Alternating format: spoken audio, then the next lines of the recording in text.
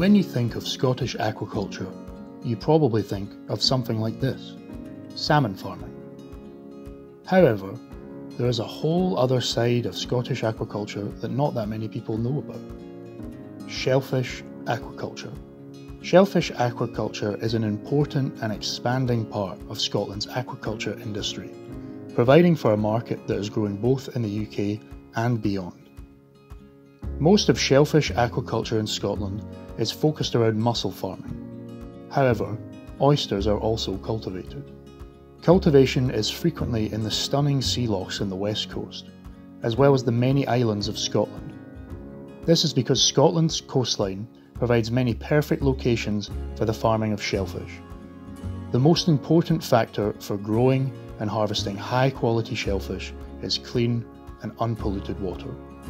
Shellfish are also filter feeders who consume plankton, so they don't even need to be fed. There is a wealth of exciting educational opportunities in this fast-growing area of Scotland's aquaculture sector, with areas of current important research including investigating the production and availability of mussels that are in the early stages of their life cycles. Also, identifying and investigating any emerging diseases is going to be a crucial area of scientific research going forwards. In addition to the educational opportunities, there are also a huge array of valuable and rewarding careers in this industry.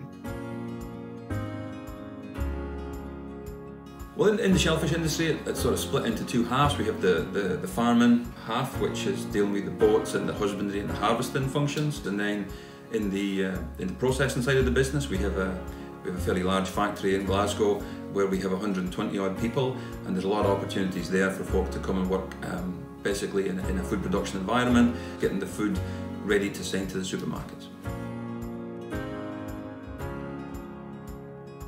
Well, in the shellfish farming part of it, we have SVQ levels 1, 2 and 3, so that takes you from basically starting in the industry right up to almost like site manager, being able to be in charge of stuff.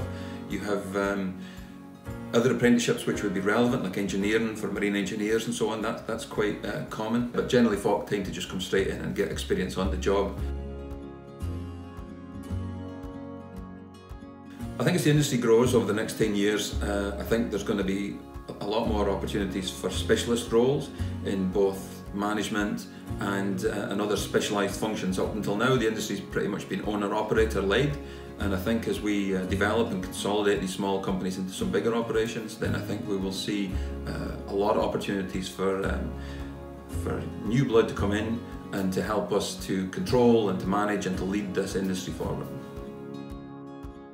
Shellfish aquaculture is considered to be highly environmentally sustainable, which is something all industries should aspire to be. Let's not be selfish. Instead, let's think shellfish.